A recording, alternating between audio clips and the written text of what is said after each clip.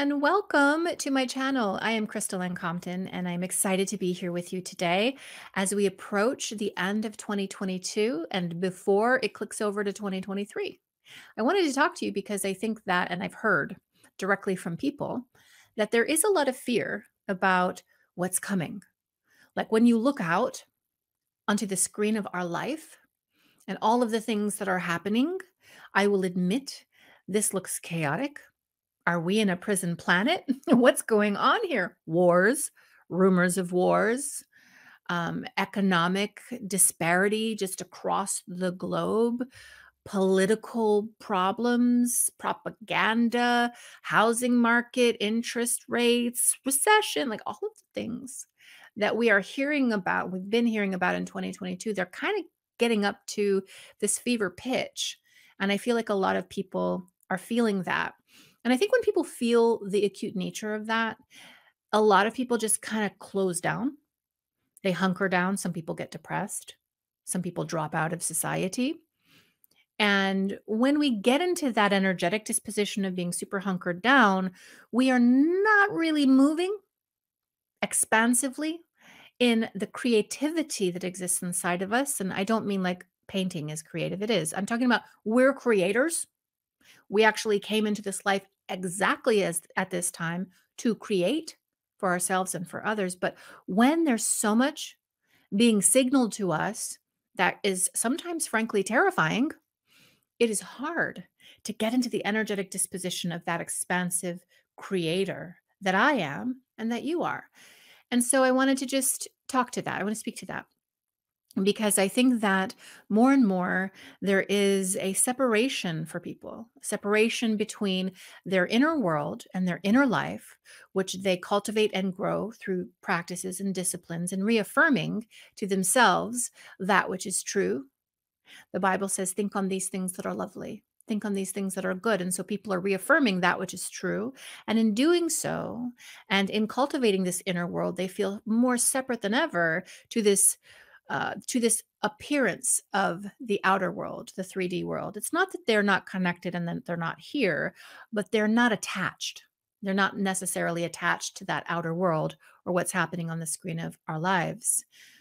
Conversely, you have people who are really attached.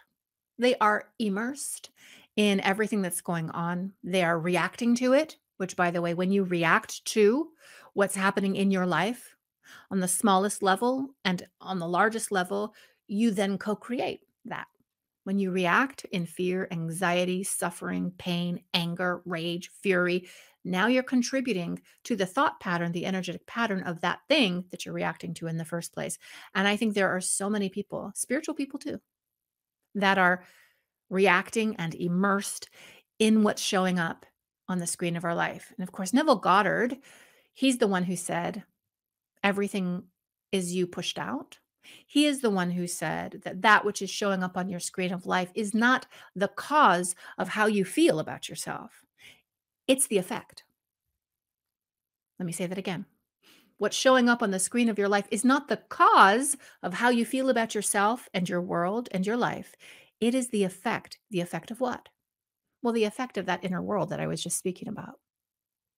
The inner world consists of your inner identity, who you feel and know yourself to be. And if you feel and know yourself to be like a victim to the whirlwind of this life, then you're going to outpicture that. You're going to outpicture that day in and day out, and you're going to contribute to it. And so it's about changing your inner orientation and aligning with that which you truly are, which is God's spark, which is God's creation, which is child of God, which is I am that I am, a soul who came here to have an adventure. And here I am, but I'm a soul. I am an oversoul. I'm a higher self. I am the crystalline Compton that stands behind the consciousness in the incarnation. That's who I am. Let me orient from there, cultivate my inner world. And now what's showing up on the screen of my life is beginning to change. The Kybalion would call this the law of correspondence or the plane of correspondence, as above, so below, as within, so without. So I want to invite everybody, especially as we're ticking out of 2022, to start doing that necessary reflection and introspection. Take an inventory of what's happening in your life and then take some radical responsibility, looking inward to find what might be out of alignment in your belief systems, your feelings about yourself and about your sister and your brother on this planet, your feelings about the future. Do you have any hope? What's happening inside of the inner world? We need to bring that in alignment with who it is that you truly are and what it is you are actually connected to, which is the all that is, which is God. That's who you're connected to. We want to orient from that. That's how we change what's happening in the world. And if we all do it, could you even imagine? Even just the viewers of this video over time, like, can you imagine if we all made a practice of doing that? We would shift things pretty quickly. At the same time, I want to acknowledge how intense the signaling is, how intense that screen of life is. It's a lot. It's hard to stay intentional and not fall or drop off into that reaction. I want to acknowledge that and honor that. You're a human. As a soul, you came in, you knew you were going to get a form of amnesia. You knew you're going to get caught up in the maya of it all or the illusion of it all. And so we're not judging anybody out here. I click out of alignment all the time. I fall prey to the illusion as well. I find myself in states of reaction, but I use those reactions as invitations to get back into alignment. Those reactions and my emotions, that's my GPS system that helps me to get back into alignment with the I am that I am. But it can be difficult and it does take practice. And you're okay exactly as you are. Just be mindful. Let's be mindful as we click over from 2022 into 2023. Let's be thinking about how we're thinking and feeling about ourselves and others. And now for 2023, I want to tell you that there is a reason humanity came up with the idea of New Year's resolutions, because we know innately as human beings that there's something special about this time. Any time of transition, whether that's morning ticking over to evening or one season into another, anytime there's that space of transition, we call this a liminal time or a liminal space. And as humans, we know that when things are liminal or transitioning, the energies are transitioning, the veil, if you will, between ourselves and spirit, it's thinner. The veil is thinner. Now, that doesn't mean we start to see ghosts and stuff, although it can. But what it really means is that the world of spirit and the infrastructure of the universe is more accessible to us, which is why we have that impulse to get more intentional around this time, because we know innately that there is an acceleration that takes place around the time that one year clicks over into the new year. And I want us to all vibe with that idea. It's not an idea, it's the truth. That's what's happening right now. And I think we need to get out of our own way and start to get super intentional about what we want to manifest for 2023.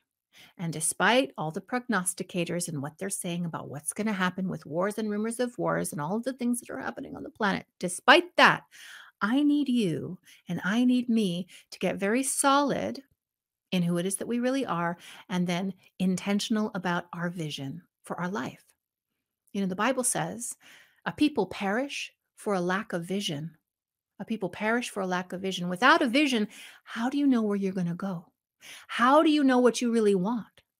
You've got to actually decide and choose upon what it is you want to create and manifest before you can do it. Now is the time to do that. Now is the time to do that. 2023, despite the screen of our life, can be a very magical year for us. We can work with the energies on the planet that are exhibiting themselves right now. Even though some of those are challenging energies, we can actually work with them. And in working with them, co-create new outcomes, higher outcomes, blessed outcomes for ourselves and others. So if you haven't started thinking about what you want to manifest, if you haven't started thinking about your vision, I would like to invite you to begin to do that, because truly over the next 4 weeks and a little bit beyond, the energy, the liminality, the acceleration, the amplification is very present. And when you've anchored an intention and you've matched a feeling of, I am already that, I have already that, when you have the feeling and the vision, boom, and you do it around this time of the year, the manifestation is called into the experience with a quickness. Ooh, with a quickness Neville gave that lecture, Order, Then Wait. That's what it's called, Order, Then Wait. And that is what we have to do in third dimensional reality. We order what we want to manifest, and then we got to wait for it because time exists in this reality. But when you do things in that beautiful liminal space, when you optimize the energies that are offering themselves, you can greatly diminish the weight. You can greatly diminish the weight. It comes much, much faster. And with the manifestation that comes is the affirmation that manifestation works, which is really just an affirmation that you are the manifester, that you are the creator, that you are powerful, and also the realization that while using the new year energy is awesome, you can create at any time, which leads to the realization that you're already creating all the time. You're creating right now. And that leads to the question, what do you want to create? What next? What is your highest excitement, as Bashar says? What are you so excited about? If you could dare to be excited and hopeful for something in your life, a person, a condition, a new job, if you could dare to be excited, what is it? Come on now. We've all got something. Hook into that, connect with that, intend for that, call in the manifestation of that using this beautiful time. And don't worry. Don't worry about 2023. I'm not here to give you an intuitive reading about 2023. I'm not here to speak to the illusion because I seek to detach from the illusion, and I encourage you to do the same. Instead, let's cultivate that inner world and let's get intentional. Let me close this impromptu discussion by mentioning that is it next week? It's 2 days before the New Year's. So I want to say that's the 30th of December. I'm dropping a video. I'll remind you about it next week because I have another video coming out. But I'm dropping a video in which I am proposing that we all enter into a 30-day manifestation ritual.